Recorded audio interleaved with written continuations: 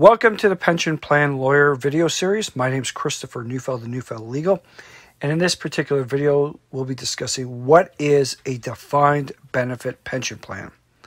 So a defined benefit pension plan is one where the employer or sponsor of the pension plan promises that a specified pension payment, lump sum, or combination of these two figures is paid on retirement to the benefactor, which is typically the employee, their spouse, or some other beneficiary, should that employee not be around anymore. And how it works is that there is a predetermined formula upon which the payment is going to be made. And this formula is typically drawing upon the employee's earnings history, their years of service, and their age. And that is what's going to determine what they are paid, as opposed to some form of individual investment return. As such, we find that there is funding either comes exclusively from the employer, which is typical in the private sector, or a combination of the employer and employee, which is more common in the government and public sector.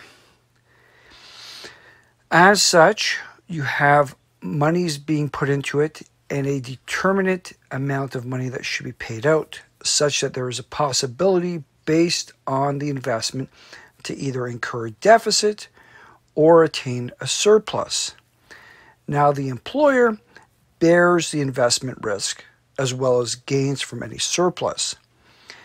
And as such, because the employer bears the investment risk, if there is a deficit, the employer might find themselves having to add additional funds which were not initially planned for to cover these deficiencies.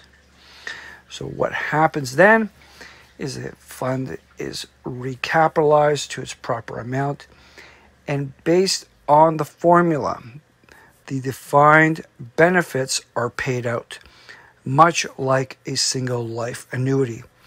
And also, very often, these plans are indexed for inflation.